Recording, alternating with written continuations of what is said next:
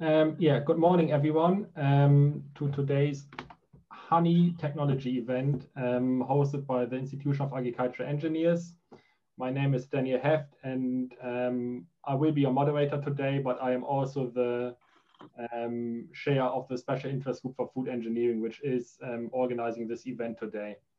Our first speaker will be joining us from Macedonia. So Vesna Karapetkovska is coming from the Department of Biotechnology, and she is an associate professor at the Faculty of Biotechnical Sciences at Bitola in the University of St Kliment Ohridski. Vesna, in 2007, she graduated at the very same faculty, and she also became the professional recognition being an engineer in processing. She gained a Master's of Biotechnical Sciences and was mainly focused on the field of food quality and safety. In 2015, at the Faculty of Agronomy in Trakia University, Stara Zagora, she defended her PhD dissertation, also in biotechnical sciences, genetics, and the selection of domestic animals. Since 2007, she is a full-time employee of her faculty. And at the moment, she's serving as an assistant professor.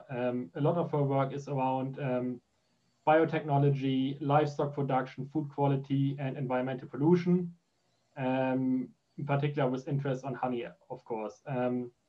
She has published many papers, more than 70.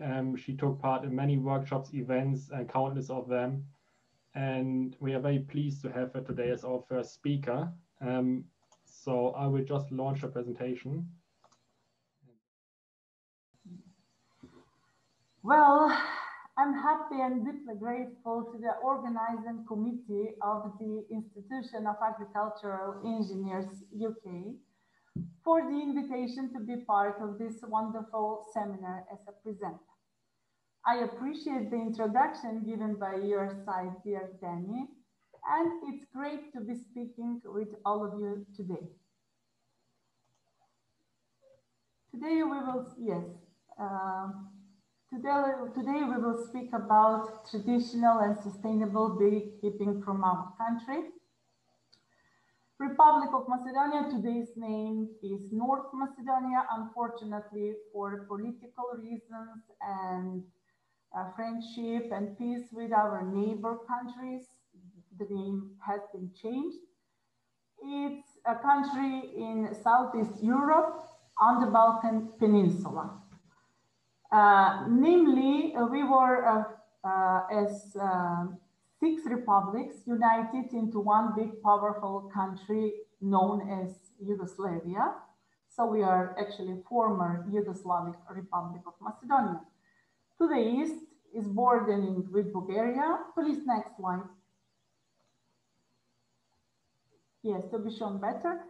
To the east, bordering with Bulgaria, north to the Republic, Kosovo and Serbia, Albania in the west, and Greece in the south. The Macedonian flag is a yellow sun with 8 rays on the red background. It symbolizes a new sun of freedom, which is sung in the Macedonian anthem. Next slide. We have many natural beauties like lakes and rivers, Lake of Ohrid, Lake of Prespa, Doiron Lake, this river Vardar, the main river in our town. And Lake Ohrid is considered to be one of the oldest lakes in the Europe, and it is UNESCO World Heritage Site. Next slide. Yes, some of the beauties, high mountains, skiing centers. The last picture right is our town Bitola. It's only 13 kilometers near from the northern border of the Greece, and it is almost 80 to 100,000 citizens. Small town, but very beautiful. Next slide. Now let's speak about beekeeping in Macedonia. Next slide. There's one thought of Albert Einstein: if the bee disappeared off the face of the earth, man would only have 4 years left to live. Beekeeping has several roles: production of honey, pollen or fermented pollen perga, royal jelly, propolis, wax, and bee venom. Bees are pollinators of nature, treatment of various diseases and use in the cosmetic industry, and bees are ecological animals or insects. Next. Beekeeping holds a special place in Balkan culture, and the wealth of forests and unspoiled land have made honey production a precious asset for many mountain communities. In Macedonia specifically, this tradition has an unique aspect: the presence of native bee species Apis mellifera macedonica, found throughout the historic Macedonia region from eastern Albania across to Bulgaria. This is our bee. Climatic characteristic and beekeeping in Macedonia. The climate is partly Mediterranean and continental, and on certain mountains with peaks above 2,000 meters above sea level. There is also a mountain climate. Mostly in the lowlands, summer reach over 30 degrees centigrade and sometimes over 40 degrees centigrade, and with minimal rainfall in the driest region of just 250 millimeters. Winters are mostly mild with occasional cold waves carrying low temperature of up to minus 20 degrees centigrade. In mountainous areas, the snow can reach a height of over 1 meter. As a result of climate change, great dearths and hot winds in the early spring and summer cause the honeybee flora to dry up, so that weaker bee colonies without the intervention of beekeepers are already regularly starving. Flora or forage for bees.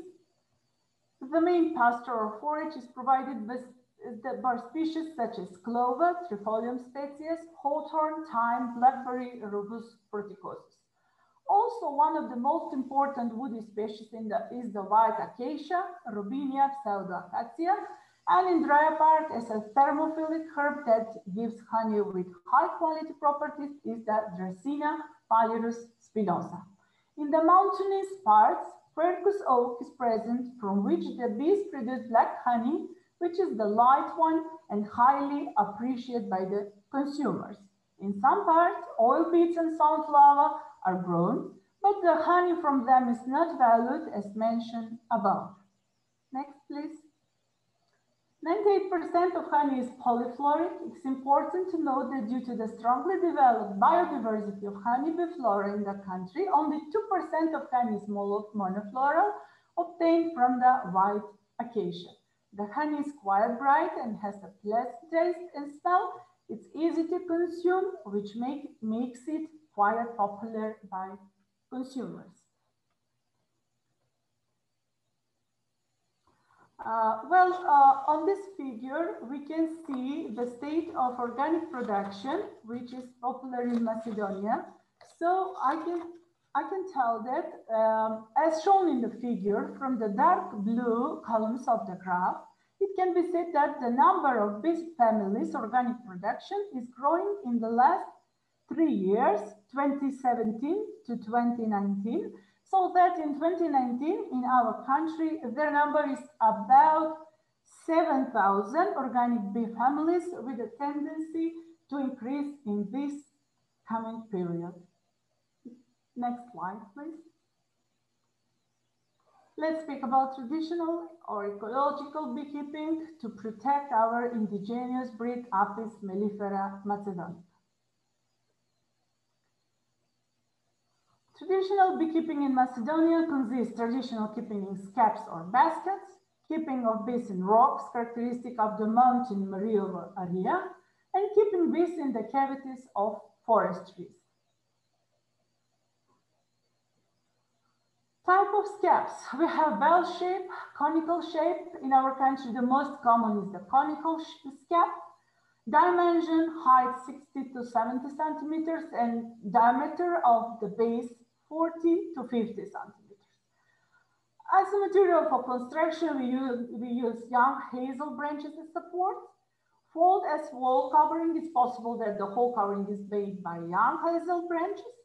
Insulation by coating with a mixture of cattle dung, manure with finely chopped hay. There are areas in the Balkans where a mixture of clay and chopped hay is used as insulation material. And small bundles of wild rice stems are also used as additional insulation. Next, please. Knitting technique. The knitting technique consists of several sequential procedures. First is making the base of the skeps. We need to take a piece of wood, mostly pine wood, which is previously made in the shape of a circle, and at the ends, at least 5 holes are drilled, and there should always be an odd number of holes, just odd number of holes. Placing hazelnut branches of previously peeled bark to prevent the development of worms in the bark that destroy the wood in the previously prepared holes in the base. Knitting procedure with ivy twist around the placed branches rods, and for every 10 centimeters knitted twist, 5 more hazelnut branches are added, and the procedure is repeated 2 more times. At the end of the knitting, the last 3 wrapped rows are tied with wire or strong thread to achieve stability from the breaking in the knitted string. For more practical manipulation, 2 planks of branches are placed crosswise in the middle, which would serve as a reinforcement to improve the stability of the honeycomb. Is carried out by coating the prepared mixture manually with gloves 2 times, twice, immediately after knitting and 2-3 days after the first layer will be dry. Layer thickness is about 0.5 to 1 centimeters. Settlement or moving of the bee family in the scab. Just before settling, the mulch is sprayed with a pre-prepared solution of sucrose water, rationed 1:1, and then the walls are coated with rubbed green lemon balm, Melissa officinalis. The scab is placed just above the swarm so that the bees can enter the scab attracted by the coating inside. The bees are smoked from below to force them to climb up the scab. Duration of the procedure is 20 to 30 minutes. Once the bees have entered, the scab is lowered and placed on a pre-prepared floor. The bee family swarm consists of queen, drones, and young worker bees. Those bees, they're 12 to 18 days old, start building the honeycomb as a result of the activity of the wax glands. Techniques for extracting honey from scab. The following method is known as first cut of the honeycomb hanging from the scab in the empty space and cut of the final honeycomb in the scab in the month of June and July. The cutting is done with a special knife. They're cut from 2 to 4 pieces and they're sealed with wax caps more precisely than the honey is ripened. This technique gives honey its honeycomb, which is attractive for epitourism and visitors, especially for foreign tourists.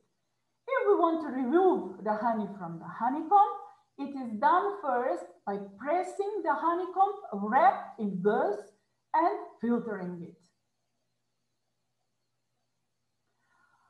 In this table 1 and figure 2, we can see the obtained parameters for keeping bees in scabs in period 2016 up to 2020. So we can see and conclude that in the year 2018 and 2020, we almost do not have honey yield from scabs, 0. We can just see that produced swarms are from 1 to 3, depends of scab 1, scab 2, scab 3, the examination scabs. So when I was speaking with my beekeepers, collaborators, they said that this is because of the lack of nectar from the nature and climatic changes is the main reason for this. So many rainfalls and also cold temperature up to June, maybe the beginning of July. Next, please. Advantages and disadvantages. As advantages with this traditional beekeeping, due to the limited space in the scape, the bee family in a short period of time reaches the maximum of its development, while the bee family enters the swarming and gets 2 to 3 swarms as an advantage in traditional beekeeping. Bees overwinter better. As the number of bees decreases in winter, they move to the bottom of the scape upwards and always have honey and perga within reach. The cone shape allows the bee family to move easily towards the food, honey, and maintain the optimal temperature, obtaining high quality organic honey and wax, and it is attractive for lovers of traditional beekeeping. Disadvantages: obtaining low honey yield and non-economic profitability and viability, severe manipulation during the routine check of the bee family, especially during the treatment against the tick Varroa destructor or Varroa jacobsoni species. As a conclusion, the production of honey in the scapes is a traditional way that was practiced in the past, tradition that has a great impact on the development of beekeeping, and it reached a heritage of every nation and country. Nowadays, this valuable technology of beekeeping is gradually disappearing. Less often, young people start engaging in beekeeping. Only exists one non-governmental organization. It's MAGBee. The name is MAGBee. They are trying to keep this traditional beekeeping and work on that. Apitourism in Macedonia, it's attraction for the tourists. Beekeepers get to know visitors about life and working style of honeybees, followed by photographing tourists with an open hive of bees, tasting honey directly from the frame of the hive, and dressing in beekeeping equipment and many other things. Apiculture or apitherapy. Already in 2016, the first api chambers are opened, where guests inhale the aromatic air from the hives, which bees swirl with their wings and contain propolis, royal jelly, perga, plant hormones, wax, and nectar in evaporation. Air from the hive is useful as an aid in diseases of the respiratory system, migraine, to raise the body immunity and improve general condition. Api inhalations are especially recommended for athletes due to the increase in lung volume and relaxation of the whole organism. Thank you for the attention. Thank you, Danny. Thank you, Vesna. If anyone has any questions, just pop them in the chat box in Zoom. There's a question from Rosemary Idika. So she says, in Rubber Research Institute of Nigeria, we intercrop with bees. So she would really love to know other value additions for honey apart from just selling natural honey. Let me check the question, please. So in her research institute, they intercrop with bees, but she would like to know what other valuable products you can have from the beehive rather than just pure honey. Just pure honey, yes. I mentioned it before that wax is ecological, right? And also propolis, we can get also from, this is ecological, also a bee product. And that's all, that's enough. Yes, maybe also royal jelly, but mostly for the honey and wax. It's traditional. It's for keeping our authentical Apis mellifera macedonica, and for the visitors, for apitourism, apitherapy, mostly for this reason.